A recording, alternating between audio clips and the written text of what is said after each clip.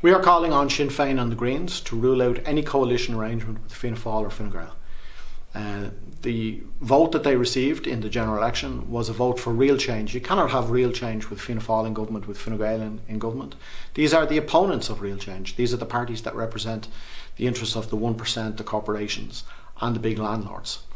We also think that those parties should put out a call for a major national demonstration now on the issues of housing, health, the pension age and climate justice. We think this potentially could get an enormous response.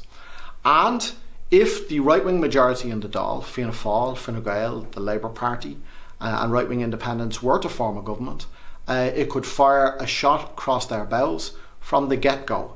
Could force them to make significant concessions, I think. There'd be a weak government facing a strong opposition, not just in the Dáil, but on the streets.